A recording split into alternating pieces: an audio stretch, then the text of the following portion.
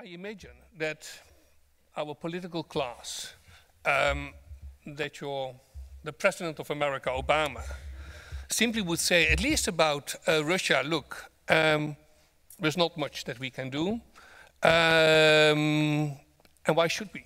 You know, Ukraine, whatever, is simply not a prime economic or political interest. So, you know, why should we open the box of Pandora and get whatever, you know, and let us be realistic? Because what you call double standards, in political terms, it's called political realism. We heard these arguments 75 years ago, why the British soldiers should die for a country they couldn't find on a map. And policy of appeasement always fails when you are dealing with a dictator that is getting more and more arrogant with weakness and indecisiveness from our side. The world, as I said, it's already globalized. And you cannot separate problems in Ukraine from problems of North Korea or elsewhere, because, you know, information travels instantly. And I remember that after this Obama's infamous red line failure in Syria, I said that was a disaster not just for this region, but also for other thugs in the world, because they could learn that the American president was willing to back off, what they call, ironically, leading from behind. It's just kind of, you know, oxymoron, leading from behind. So, and there's no vacuum in politics or geopolitics. You walk away, somebody gets in. I was inspired by your speech, but I have just one question, and that is, you said that we should stand up and defeat the dictatorial regimes, if I'm not wrong. But you also said that history goes in seasons and kind of repeats itself. What do you think we will accomplish with defeating these regimes? And don't you think that new ones will stand up? No, but seasons, you know, it's right, but it's a spiral, but spiral goes up. So that's why it's basically what I said, each generation has its own duties. So actually, you know, I believe, you know, I would probably fight today is not as harsh as 60 years ago. And when somebody tells me, oh, Putin is too dangerous to confront, are you sure he's more dangerous than Joseph Stalin in 1948? When Harry Truman ordered airlifting supply to West Berlin, besieged West Berlin, and for 11 months, American and British planes have been supplying West Berliners with everything they needed, and Stalin hasn't shot a single American plane or British plane, because I guess he realized that Harry Truman was not a man to confront with. So we have, again, it's a different challenge, because we have suicide bombers, we have most likely will be facing rogue states with nuclear weapons. It's a different kind of challenge, but you know, we have to find a way to fight them and to defeat them, to make sure that the human race will go to a new season. Otherwise, the winter might be, you know, it might be a permanent might become winter. a nuclear winter.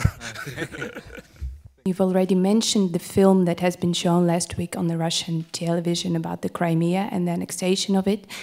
In the film, Putin actually threatens of using nuclear weapons. What do you think on that? Is that a real threat, or is he bluffing? I mean, I wish I knew the answer. Yeah, again, you know, probably there is no answer, because this answer should, you know, be timed. Why Putin said it? Because he could see that for 20 years, a rogue regime in North Korea could terrorize the world with a bucket of nuclear waste.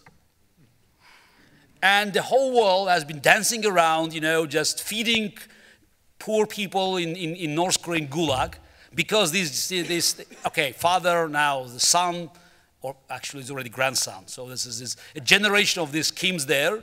They learn how to use nuclear blackmail.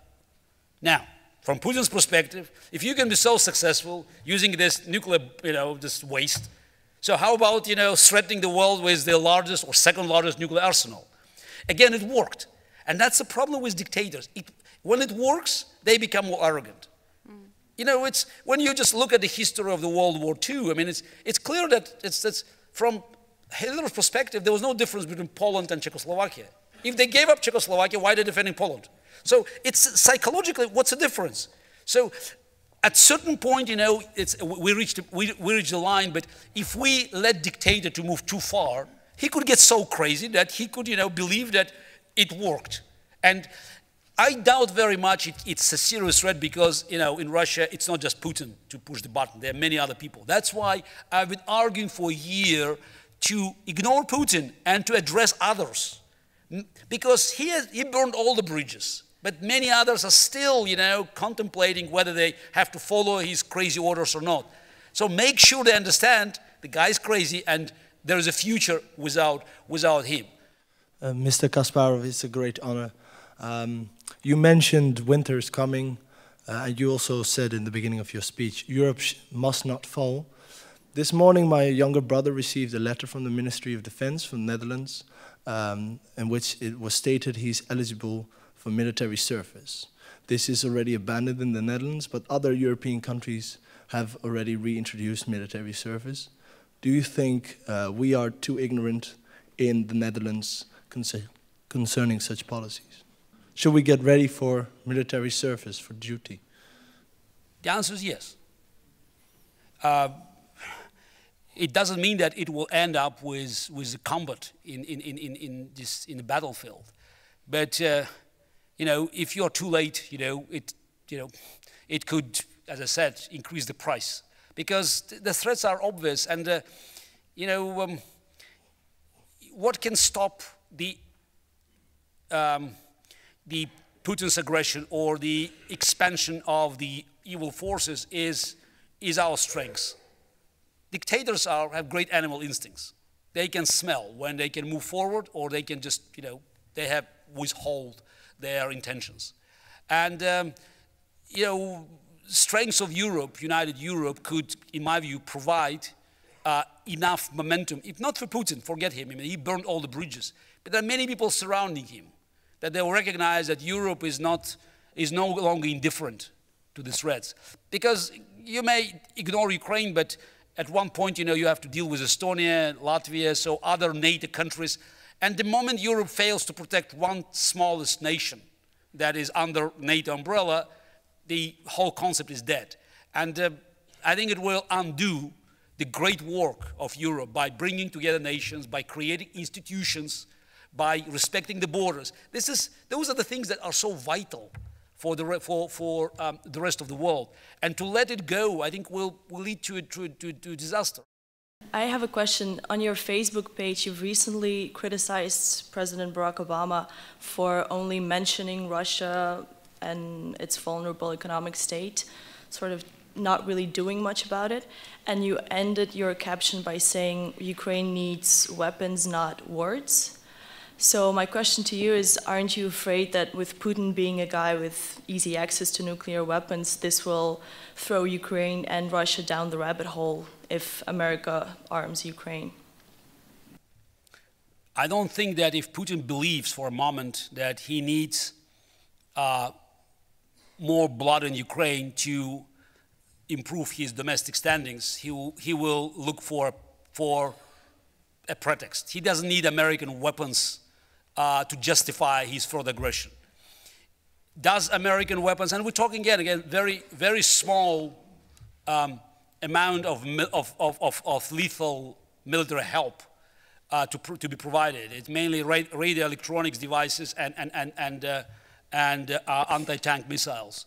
I'm sure any American military base could provide what Ukraine asked. So it's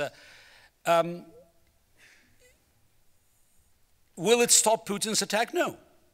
But it will dramatically raise the price that he will have to pay. It may still not be enough, but it's like, you know, it's not a game of chess or mathematics. You know that it's just you can calculate. But definitely you improve your odds. And knowing Putin's behavior, you know, he will attack if he smells weakness, not if he knows that the price is going high. Also, I think it's very important psychologically. It's America's leading, not from behind, but leading in supplying weapons to Ukraine can help Ukraine to get support in Europe.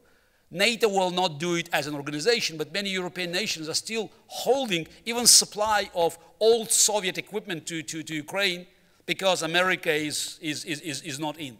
So I think psychologically it will help, the morale of Ukrainians. It will help European allies. And it will also send a signal to the Russian generals. Because at the end of the day, they have to follow Putin's commands. And recognizing that they'll be fighting Ukrainian army trained and even on a limited scale, supported by Americans, will create a very different psychological momentum there. It may not stop further bloodshed. Moreover, I'm convinced that Putin will continue his attacks, just because he needs, he needs more drugs, like a drug user, Crimean euphoria is over.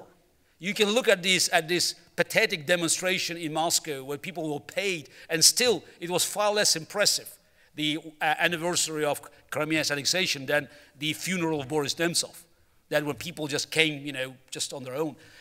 So Putin needs more adrenaline to the nation. And I will not be surprised if further attacks on Ukraine will be considered as the only way to boost his popularity. You talked about trading individual freedom for stability. One of the effects of terror attacks like 9/11 is that national intelligence agencies have gotten a lot more power to do surveillance, stuff like that. This is in effect trading individual privacy and freedom for the promise of stability. So my question to you is, do you think that the power that is given to these intelligence agencies is helping us against the war on terror and dictatorships, or do you think that it's throwing under the bus these crucial modern values that you were talking about? That's a political dialectics, and I've been saying that it's a fight. Again, it's a seasonal fight. So you can't accept the demands without big debate. So you can't accept demands of security officers saying we need more power. Everything should be investigated, and it's like a pendulum. Sometimes it pushes one way, then you can just you can try to push it another way. That's called democracy. And I said that's naturally the response for aggressive speech is more freedom of speech. So while I do understand that it's impossible now with this with this modern communication to guarantee the total privacy, though I'm in favor of protecting the First Amendment of U.S. Constitution as a #1 factor of securing our freedom. But this is a subject for political debate. So as long as we live in a free society, there will be always push of this pendulum one side or another. Right now I'm writing a paper about Belarus, and I was wondering what your opinion is of what the EU could have done different during the Jeans Revolution in 2006. I doubt very much that sad situation in Belarus could have changed as long as Moscow was sort of a constant supply of free energy and sort of political backup when needed. So Lukashenko knew that with Putin on his back, so he could do almost anything he wanted, as long as he, played the role of not the younger brother, but a member of the family. So the biggest mistake towards Belarus was for Europe and America to call Lukashenko the last dictator of Europe, ignoring the fact that he was very much byproduct of what's happened in Russia. Do you see any change from outside, not from inside? So if Putin's regime comes to an end, then it's because there is too much pressure from outside, not from within?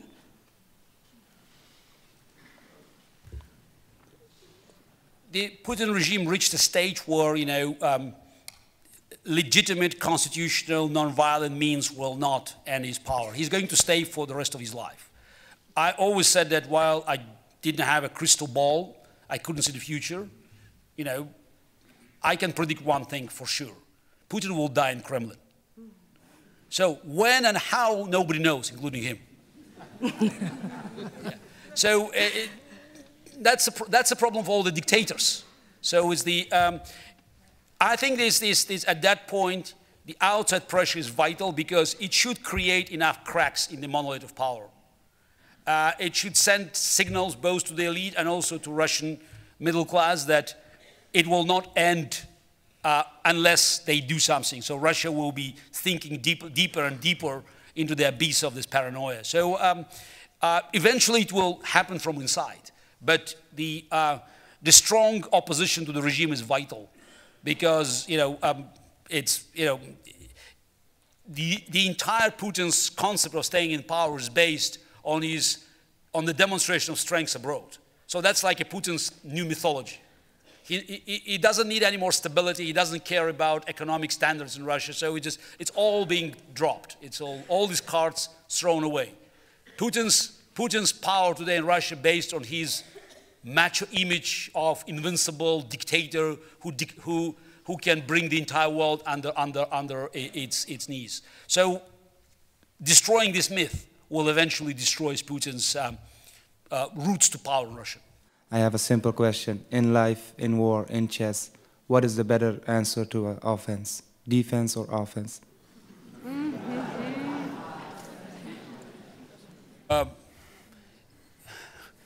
Basically, it's an invitation for a new lecture because it's about playing. Please keep it simple. It's about a playing style. And I wrote a whole book, How Life Imitated Chess, when I explained, that the answer is always inside. So I'm arguing for attacker's advantage. That's the name of one of my chapters because the way I was built.